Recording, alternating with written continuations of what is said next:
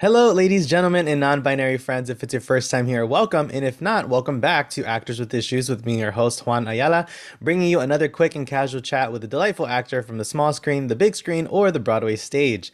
Today, we are joined by the stars of CBC and IMDbTV comedy series Pretty Hard Cases. It's Meredith MacNeil and Adrienne C. Moore. Meredith and Adrienne, welcome. How are you? I'm Good, great. Thanks for Juan. having us. Absolutely. So, before we dive into the show Pretty Hard Cases, we always start with a quick rapid fire round of questions if you're up for it.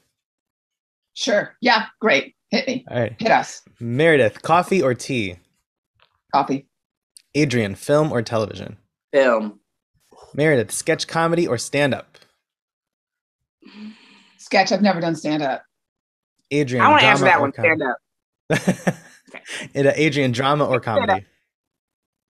Dramedy. There you Deal go. with that Got 'em both. one. Got 'em both. Good job. Good job. Good answer. Good answer. Good answer. Meredith, last show that you binge watched? I'm binge watching Yellowstone. Good choice. And Adrienne, what performer has had the biggest influence on you? Ooh. Meredith MacNeil. Okay. Cicely Tyson. Me. Good answer. Oh yeah, Meredith MacNeil. Meredith, what was your first non-acting job? I was a cleaned houses and a babysitter. And Adrienne, same for you. What was your first non-acting job? I was a nanny. And And I worked lastly, in a cookie shop. I worked in a cookie shop too. ooh. And lastly, in just 3 words, describe your most memorable audition. And memorable can be good or bad, so I leave that up to you. My first television audition, my first professional television audition, because I had done theater all up until that point. So, and even though I had taken classes on how to, do camera auditions, nothing compares to when it's your actual first one, like a real casting director. You're going into the casting office, Right. and it's like people in the waiting room, and you hear them, and you know that they're there. And so all of those elements were like coming at me. And during the audition, and the casting directors were fans of mine because they had seen me in theater. They were like, "Oh, we loved you," and "Milk Like Sugar," and da da da da. But I was still so nervous that the entire time, I never once looked at the casting director. I looked straight down the barrel of the camera for the entire audition. Oh man. Yeah. Yeah. And, So I was basically practicing for interviews, on camera interviews at that moment, instead of an audition. and Meredith, back to you. Okay, I'm going to try and say it without dirty words. But basically, I was in the UK. I love your dirty words though, Meredith. Oh God, I know, but I can't get fired. I got to pay the rent. I'm a single mom. But I'll give it a go. So, and I was in the UK at the time, and I was doing a lot of advert auditions because it was good, fast money. And this was for a really big client, like a really big, well-known brand name. And basically, one of the clients was late to the audition, so I was sitting in the room with most of the people that worked for the brand.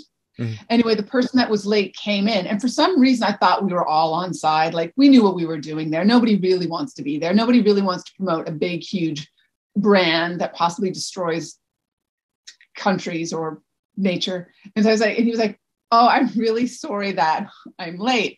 I was like, "Oh man, don't worry about it. We're all just sitting around. We all know what we're doing. We're just the devil's." Anyway, and they literally, because that term means what that term means. Literally, there was silence in the room. I went to laugh hysterically, like, because we're all on the same page. We weren't all on the same page. The head of the brand was right there. There was such dead silence. I just went, "Should I leave now?" And they just went, "Yes." And I was Oh my God. I know. It's the thing that I like. It's weird. I love that. I always think artists, I never want to lose that art, maybe not swear and say, talk about the devil's privates, but I do love the idea that artists should still continue to think that everybody is on the same page, that we're all in this together, because it's when the division happens between producers and artists and actors that it gets weird. So I want to have the naivete, but just not like swear and insult the client in the audition. Good advice fair. for our actors and artists listening. Don't Yes. insult the client. Yeah. So, ladies, I am absolutely loving the show. It's such a funny and new take on the classic buddy comedy genre. But I want to go back to season one. So, how did the show come about for the two of you? Was it the typical audition process? Was it pitched to you? And I'm sure with COVID, there were lots of self tapes and Zoom calls involved. But how did all that start for you? I was working on a theater show, I think. Or no, I was finishing up Orange. No, yeah, I was finishing.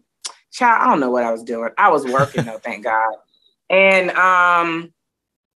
pilot season was coming around, and you're like, oh, I think I was on Orange because it was like, well, this job's gonna be over soon. I need to figure out my next steps.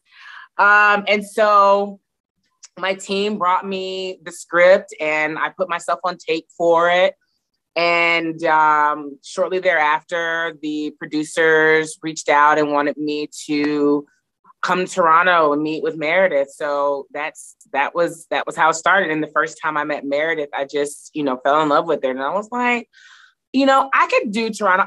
Here's the other funny story, because you'll always hear me talk about my belief in manifesting things in my life. And a year prior to that, for my birthday, 2018, I'd gone to Toronto with my cousins and had the best time. And as we were driving back to New York, before we crossed over, because we all know that Niagara on the Canadian side is like a little bit more beautiful. I was like standing at the water, and I was just like looking out over the water, and I was like, I could come back here and work. Like, I would love to see Toronto and live here and work here for a while. And I was saying this like as I was leaving, and who would have thought a year later I would, this opportunity would come my way. So it's like I kind of, churned it up in the universe. And Meredith, what about with you? Similar, but not. Obviously, I live in Canada.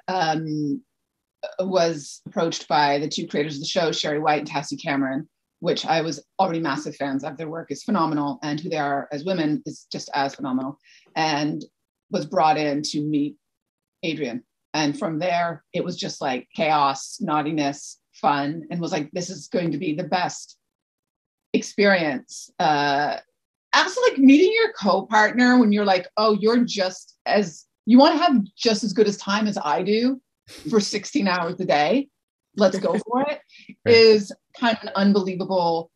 I have so much gratitude for that, because I never not want to take it for granted, because to be on set for that many hours and not have the laughs we do must be so hard.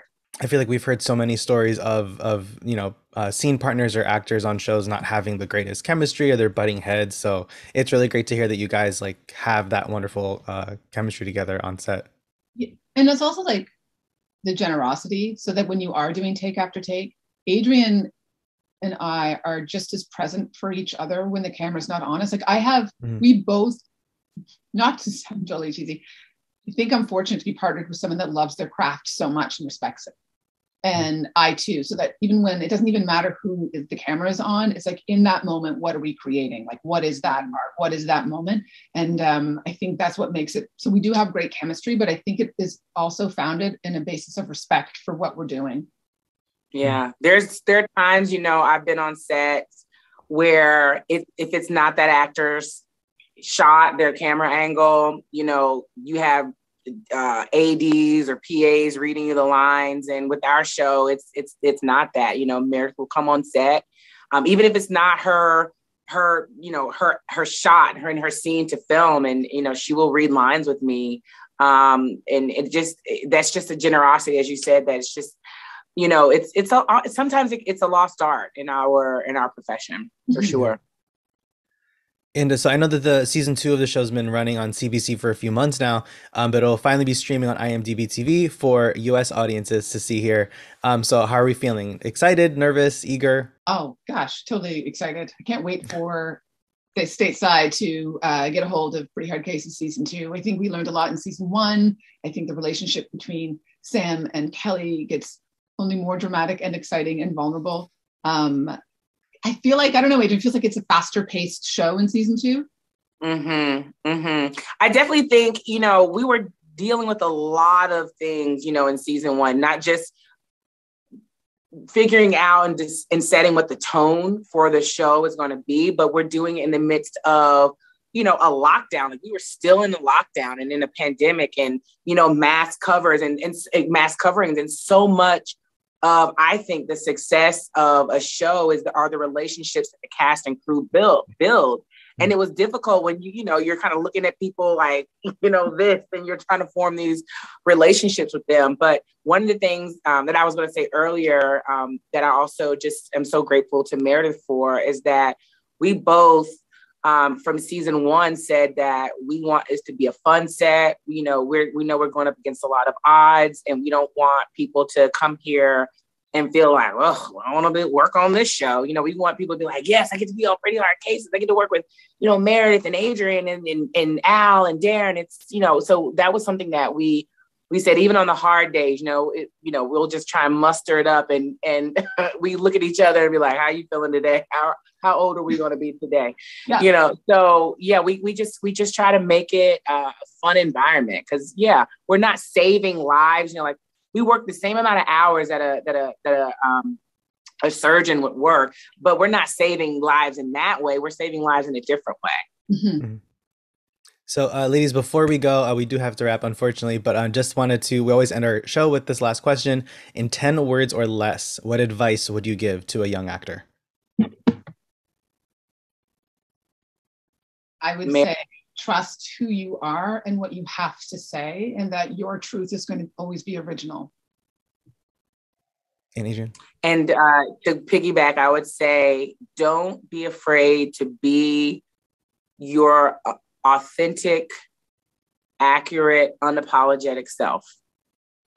Awesome. Ladies, thank you so much for joining us on the show today. I'm so excited for season 2. For everyone listening, you can catch season 2 of Pretty Hard Cases on IMDbTV, Amazon's free premium streaming service, starting April 22nd. I'm Juan Ayala. This is Actors with Issues, and we'll see you next week.